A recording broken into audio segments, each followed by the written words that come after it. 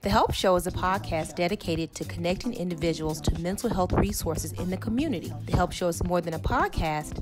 It is a movement focused on change. Our objectives are to change the perception and stigma associated with mental health, encourage those with mental health disease to get help, foster access to mental health resources, and remove barriers to mental health resources, including those encountered in underserved communities. We remain committed to supporting the mental health needs of the community during the COVID-19 pandemic. Though the world has changed dramatically in a short period of time, The Help Show is here to help and navigate through the changes and address your mental health needs.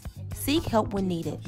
If distress impacts your daily life for several days or weeks, talk to a clergy member, counselor, or doctor, or contact SAMHSA Helpline at 1-800-985-5990. The crisis worker will work to ensure that you feel safe and help identify options and information about mental health services in your area. Your call is confidential and free.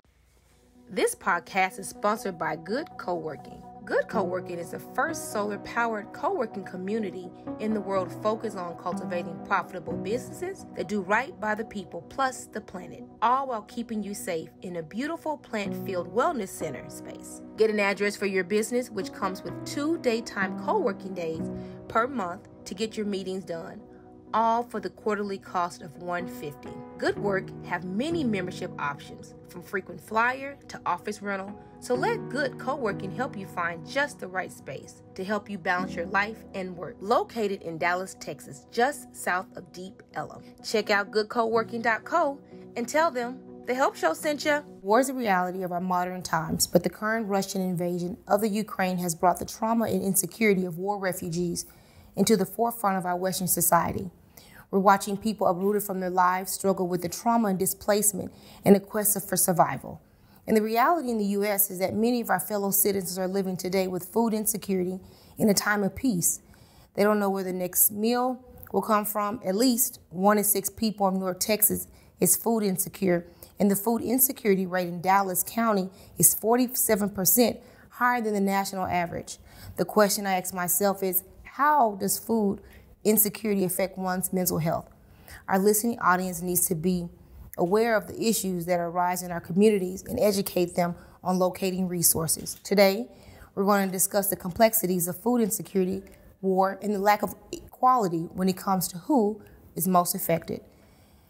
And in our forefront is the question of how food insecurity and war affects the mental health of individuals, from the effect of trauma and hunger of the brain. Today, we have a very special guest. Welcome, Dr. India Stewart.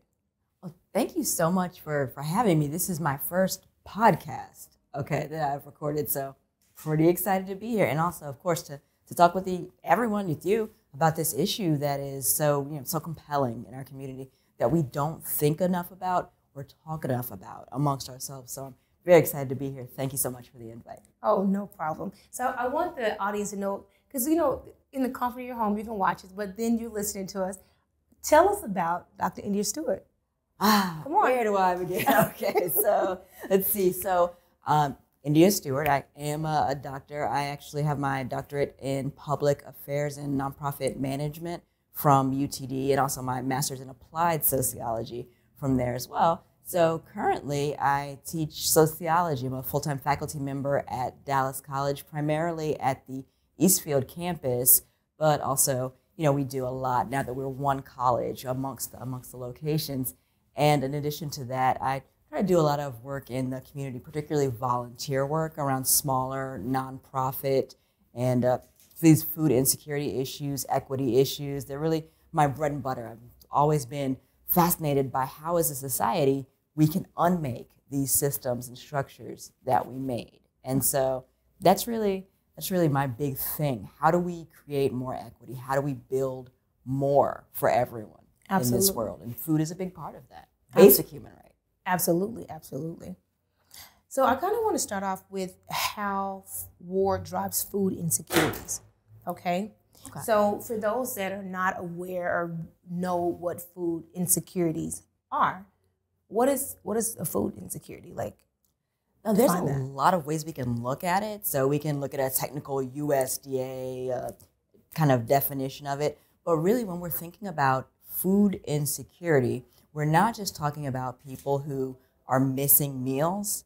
We're talking about people who have no real sense of when and where their next meal is coming. How can they afford this? So it can even, food insecurity can even manifest as maybe cutting back on meals or purchasing the kinds of items that you can afford, but may not be the best. You don't have the agency, the ability to make the best possible choices. And that's an aspect of it as well, in addition to just a technical, you've missed X number of meals due to a lack of access to those food sources. So it's almost like a lack of nutrition.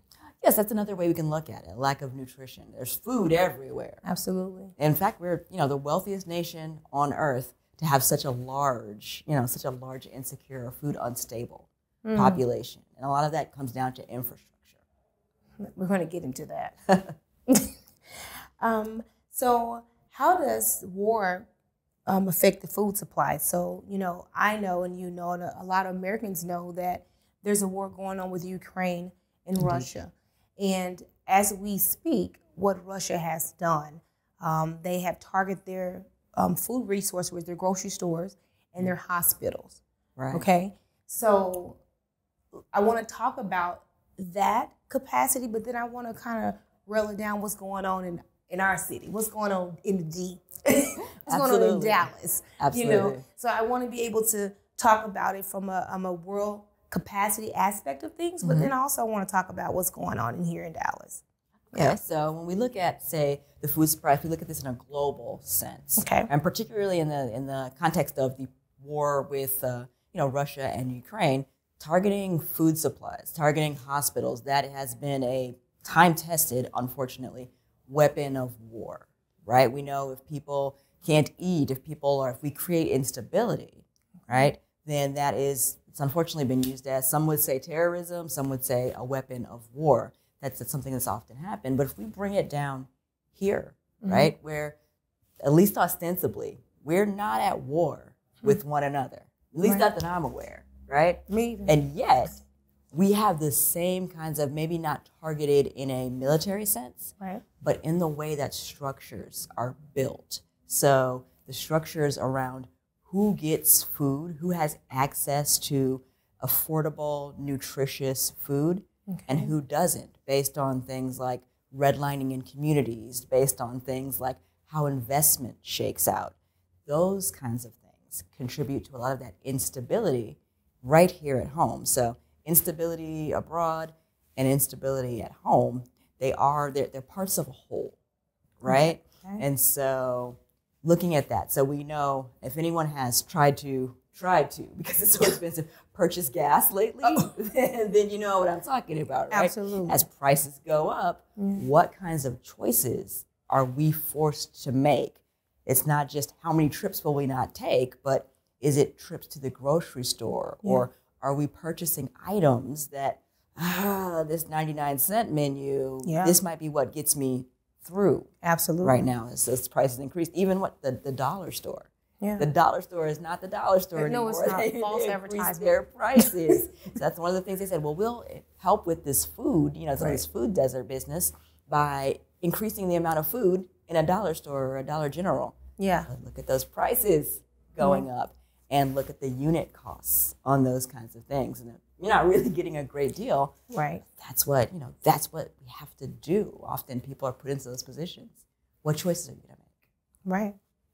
It's like, okay, so instead of me getting like oranges and getting bananas and those nutritionist things that can help keep me going throughout the day, because I look at it as like I eat a lot of vegetables and I eat a lot of seafood. So I'm like a pescatarian. And I went to the store. Okay, I'm very frugal. All right. Very. And I was like, oh my God, $75? What? Usually it's like $50. So now my meal has went up $20. My food, going to the grocery store like once a week, has went up $25. So now that's $25, $50, $75, $100 more. And now we take fewer trips. Yeah. So maybe I'm going to the store now maybe twice a month. Right. Because I got to factor in my gas. Absolutely. And then, if you, with the inflation, right, if you didn't receive a raise that was more than the cost of living, you took a pay cut, and essentially. And most Americans have taken absolutely a pay cut, because we are in inflation right now, and the cost of living has increased immensely. And there's no raises. Right. I have plenty of friends that have jobs. No one has gotten a raise. I can't recall the last time most of my friends have gotten a raise. How do you spell that? So, I'm laughing, but it's just the way that the day of the time. Mm-hmm. So those that have Teslas, we get it. We're all thinking now, why didn't I get that hybrid car when I could afford it? Why? Right. Because who could afford it? And that goes back to those inequality issues, right? Absolutely. Can you afford the things that in the long run are going to be cheaper for you? Or even if you were at the store, right? And you said, okay, I'm going to get some nice oranges. But what about everyone who was at the store and said, I can afford some orange juice? And then looked at those prices and suddenly it wasn't simply orange. Maybe we need to get, Tampico is very good. Right? Right. Everyone knows what the Tampico is, or the what is it? A Hawaiian punch. Yeah. The fruit juice, and you look at the juice, 10%. It's sugar and water, and but that's our food choices. That's our food choices, and that's what we pretty much have to choose from. So I want to talk about ways to protect against food insecurity and poor mental health, a little bit of that, and then we're going to go into redlining a little bit into food disparity communities, and my most favorite one, food deserts. Yeah, that's my favorite one. We might be on there for hours. So how would someone implement food education in the minority income neighborhoods? Ooh, so we should start with the tough one. Okay. Yeah. So one of the things, and I think we have to. I'm a sociologist, so I'm always gonna unpack that. So I think we have to unpack what we're talking about here. So if we think about food education, to what extent do people know about these healthier choices? Right. So to what extent is this in the curriculum? Who took a nutrition class in high school or college, or at any point, this is good for you, this is less good for you? Right. But then that also butts up against, if we're talking about minoritized communities, what about cultural practices? I don't know if sometimes maybe someone in the audience has seen, there's a great documentary that came out a few years ago, Soul Food Junkies. I think it was Byron Hurt. I think, about our diets killing us. And this is tradition, this is what we eat, this is our culture, and it tastes good. It does taste good. But so how do we tell? Well, Granny, the way that you put those, you put the neck bones in those greens, and that is delicious. However, you are driving my pressure up. Right. So those two things, we have to kind of look at them together. What are the formal aspects of that? What do we know? Right. And then what do we know from culture? And then when you're thinking about minoritized and particularly low-income communities, it's great to say when you know better, you do better. Right. But there's also the aspect of you do what you can with what you have. Absolutely. When you have it. Right. So how do we unpack that? I would be a millionaire right now, and I would share it all with everyone, if I knew how to parse out all of these issues. Right. So, but just kind of getting the word out. Obviously, shows like this one, and there's nothing wrong with a good public service announcement. I'm from the 80s, so it's always the more you know, right? Right. Those kinds of things. So there's information out there. How do we have people thirst for that information? Right. And how do we implement that with very, very limited resources also? And don't forget about the value of time as well. So one of the things when we look at culture and eating habits, particularly when we're talking about a society where people increasingly have to work maybe 2 jobs. If you look at the minimum wage, you would have to have, I believe, 2.5 jobs right now. Right. At minimum wage to afford fair market rent just here in Dallas. So if you're working 2 or 3 jobs, maybe you're taking care of kids and all the things we have to do, you might know, yes, it is a much better idea. It's cheaper in the long run for me to make fresh food.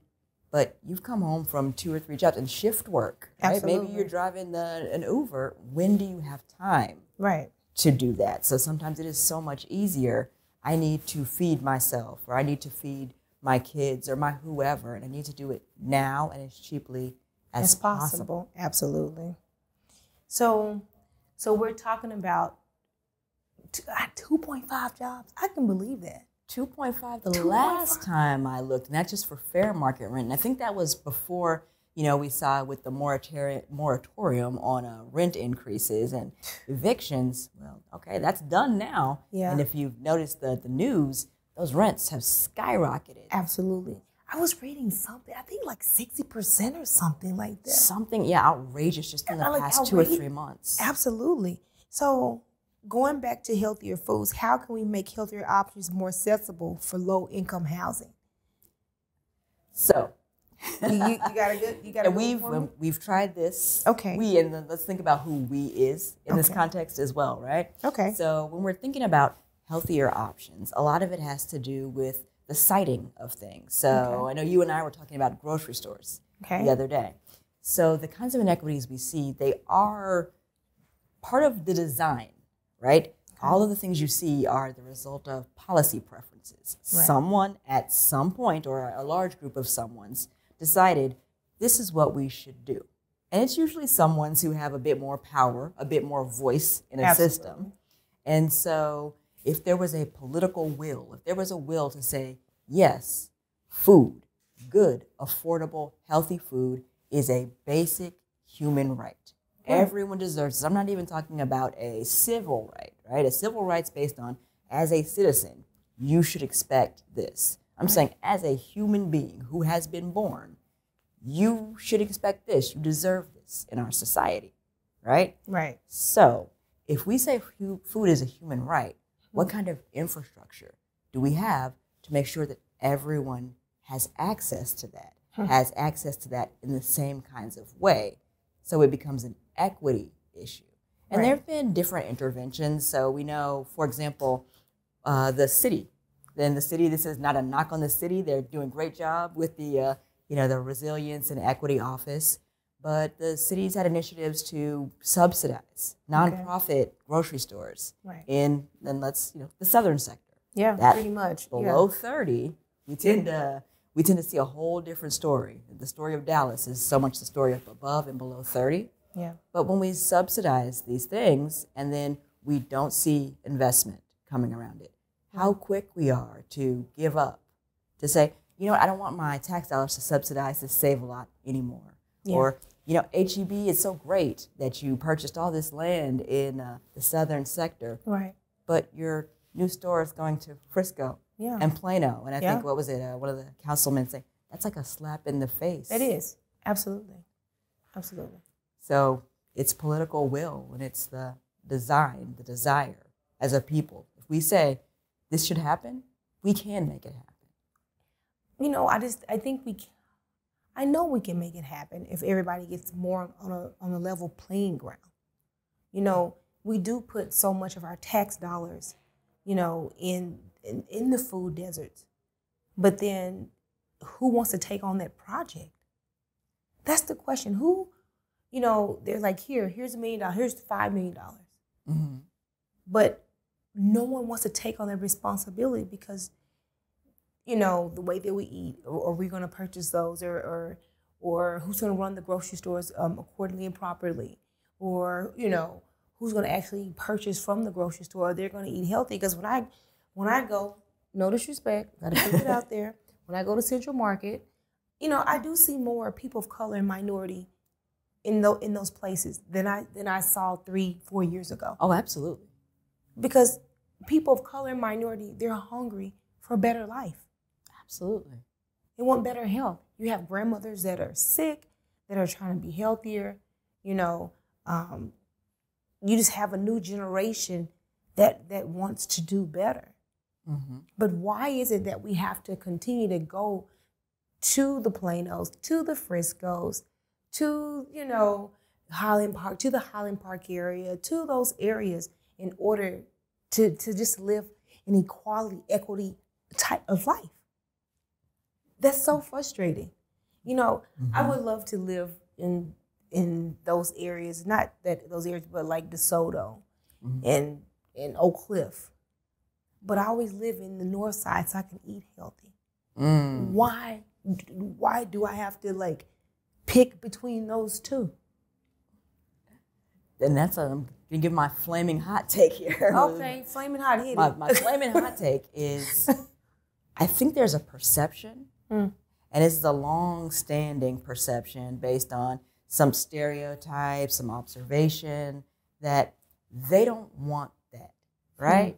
They don't really want to eat healthy, or, you know, you're the exception that you want to go to these places and you want to do these things. Right. So I noticed even myself, and I'll say this as a person at Oak Cliff, that's my hood, okay? But as an Oak Cliff person, I noticed when I moved from, when I moved from East Dallas to Oak Cliff, yeah, I drive very, very far absolutely to shop. Because the same store that I will not call out its name, however, I have to go to a different branch of the same exact store to stock normal things that will be normal items. What are normal items to you? Produce that looks like it was picked at least sometime in the last month. You know what? That's normal. My friend says this. He's like, he does not buy any of his food, any of his meat in Oak Cliff. Absolutely They put so much dye on it. This is the conversation that him and I have extremely frequently. He's like, I have to come way where you stay, NiEtta, in your area, in your neck of the woods, in order to get fresh produce, to get healthy meat. And it's just like, that's when I look at the food deserts. And that's before you get to the healthy items in, like, say, bulk. We're just talking about regular stuff. Produce, meat. I'm not talking about my specialty stuff. Like, I like my acai juice. It's delicious. It's good for you. It's full of antioxidants. Yes. It is difficult to find my acai juice in Oak Cliff. What kind of place are you running here? You don't have acai juice? I'm out of here. Right? Right. But I can get 3 different brands. Yeah. If I go to Mockingbird or above. Yeah. And it's this perception. Yeah. Why would I want to build a grocery store there for people who don't, they don't want that. They want, Takis and hot Cheetos, which are delicious. They are delicious. But if that's not all we want, and there's that perception. Absolutely. So I want to go into the food deserts in minority communities. Okay. So why do low-income communities have less access to the healthier food grocery options as compared to the more affluent communities? So we spoke about it very briefly a few seconds ago, but I kind of want you to dig a little bit deeper and dive with that. Okay. So when we're looking at that, and I think I mentioned a little earlier, it's almost like a redlining, or sometimes we hear it called not a food desert, food apartheid, right? When we're talking about apartheid, and I have to say I think that was a Freddie Haynesism. That was not me. I don't want anyone to think that I made up food apartheid. I did not. All right, I'm not taking from him. Not Sorry, for friendship, Pastor. But but when there are separate apartheid, that means there's separate systems, right? And so this food apartheid is really just a manifestation of that same apartheid that we see everywhere. So when we look at things like housing, right? Where is housing built? What kind of quality of housing is there? We don't have to have legal de jure segregation anymore. We have de facto segregation to the extent that there's this impression, well, they would feel more comfortable around people who are more like them, right? Or maybe it just, no one's saying you can't be here, but all of your people are there, and wouldn't you prefer it? But why are all of your people there? Well, because we used to have redlining that kind of ruined communities. And then once you have redlining in communities where you can't get a loan from FHA, right? They literally drew a red line around areas on the map and said, these places are not a good credit risk. The people who live in these neighborhoods, they're distressed. They won't pay your loan back. So we can't loan in these redlined areas. Right. They tended, and if you look at an overlay, there's some great stuff on the city's website. If you look at an overlay, those same redlined areas where the housing is poor are also the same places where the unemployment is high, are also the same places where, if you look at the environment, so just the environmental justice part of it, where all the plants are belching out steam and garbage, and then these neighborhoods are distressed, let's run an interstate right through the middle so that people are broken up from their natural helping networks. And then, well, it's easy to have these apartheid conditions because, well, why would we invest here? This place is falling apart. Absolutely. Why would I bring my grocery store here?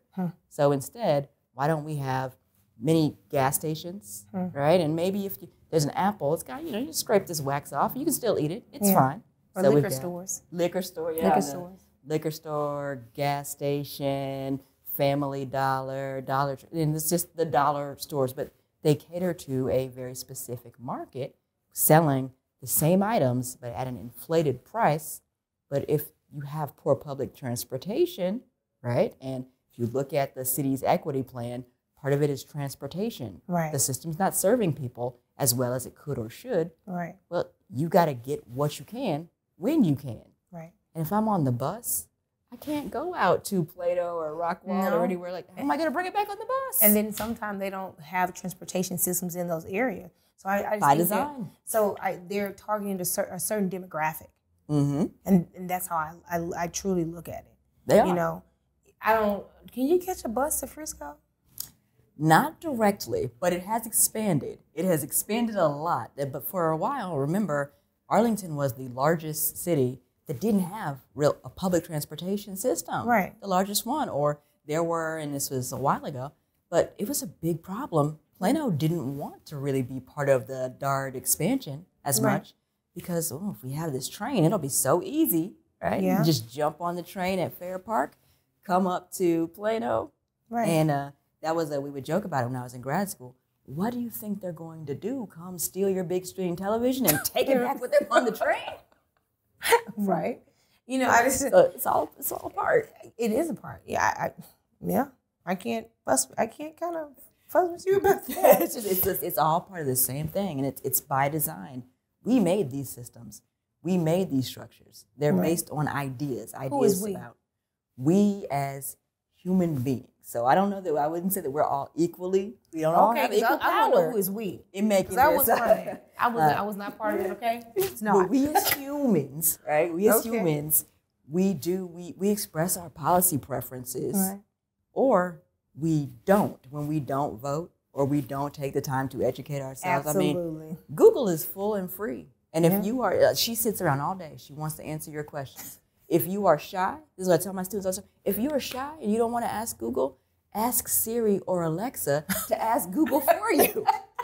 Right? Right. That's true. If we don't do it, who will?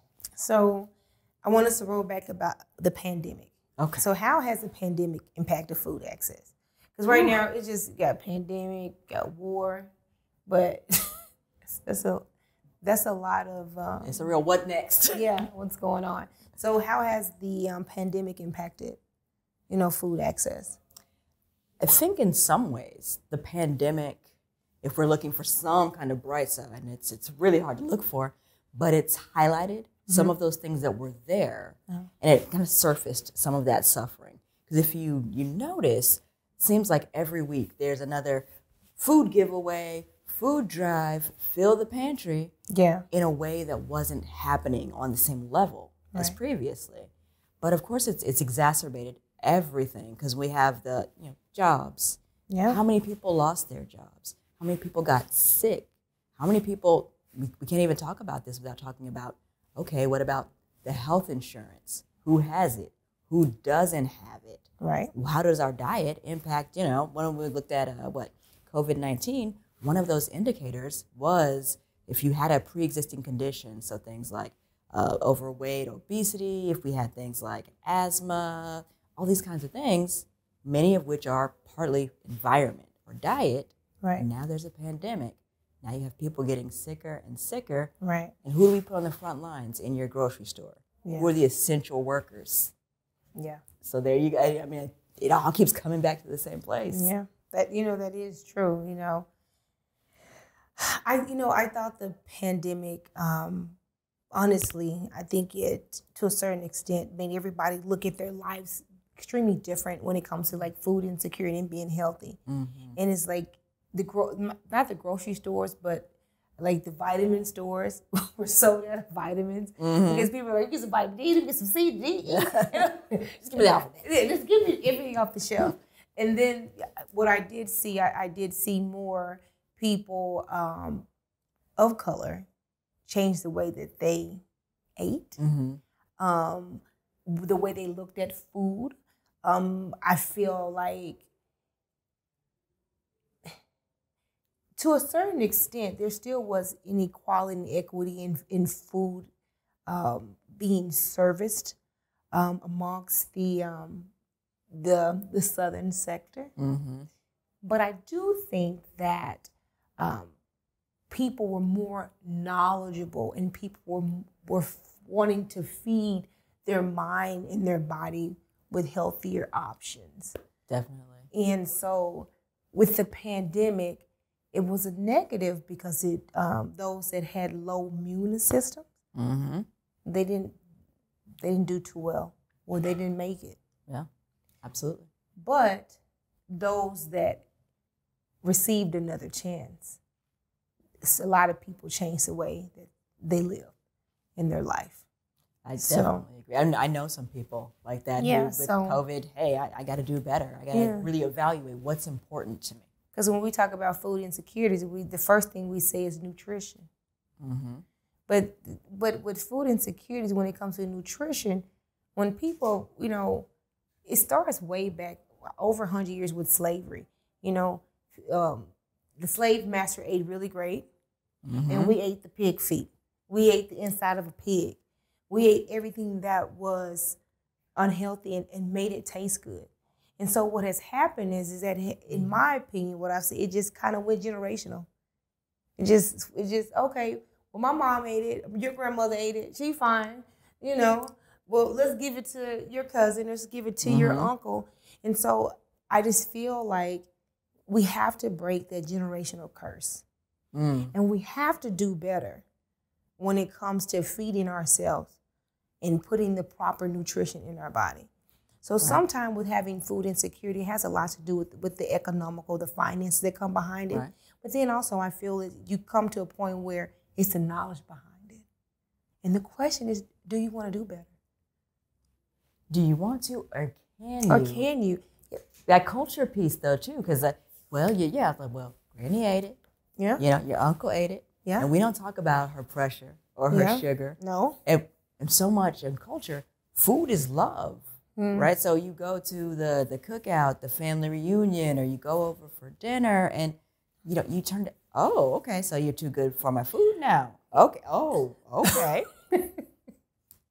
And then that becomes a problem too, or you want to tell me to change these recipes. Right. It made you healthy. Now So I get it. I think instead of getting that big plate, just give me a little baby plate.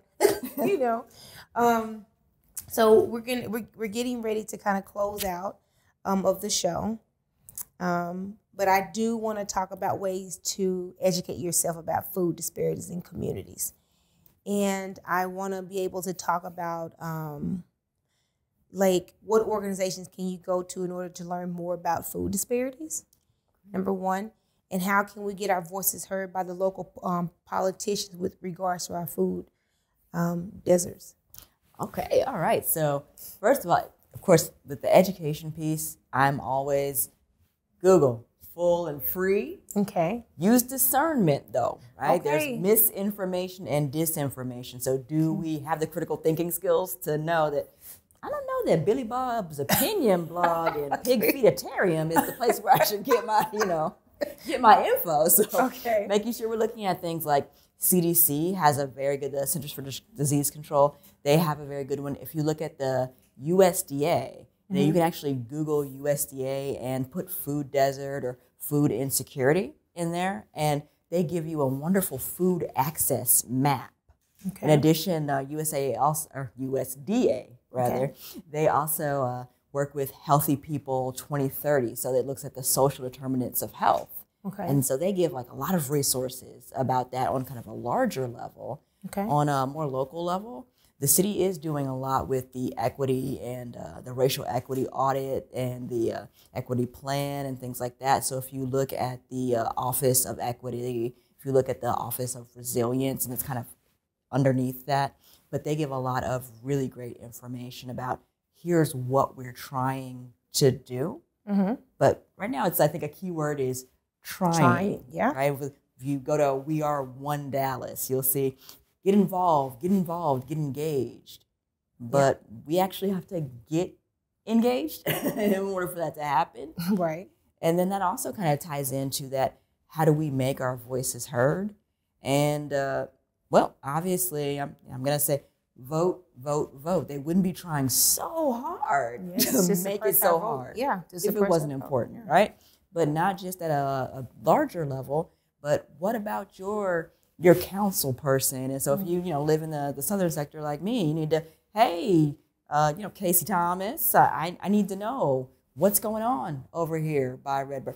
Carolyn King Arnold, I've noticed that this Kroger or other store by my house, it may not be Kroger. I don't want to put anybody out, but I noticed that it's always, filthy and they don't have good food. Weren't you working on that? Yeah. You're the people who are supposed to represent you.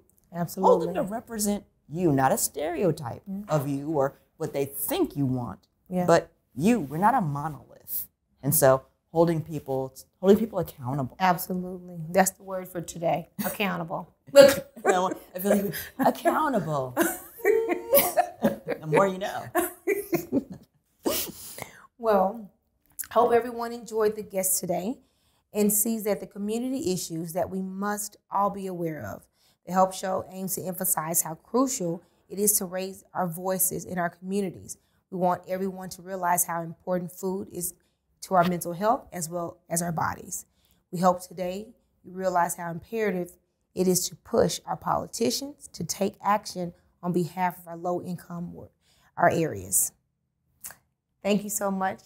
The Help Show wants to thank all of our partners: Auckland Research Associates, NJI Holding, Good Co-working, Gift in Mind Foundation, Duke's Hair Studios. We'd like to take a moment and thank everyone in our listening audience for listening today. We'd also like to remind everyone that we are a nonprofit organization operating entirely off the generous support of our donors. If you would like to give to our organization, we appreciate you. You can send your donation via Cash App, #The Help Show, or on our website at www.thehelpshow.org. There's no donation too small. Every dollar given will strengthen our efforts. If you'd like to donate $1,500 or more and become a VIP sponsor, then we have some additional packages listed on our website. And you can visit us at www.thehelpshow.org for more details.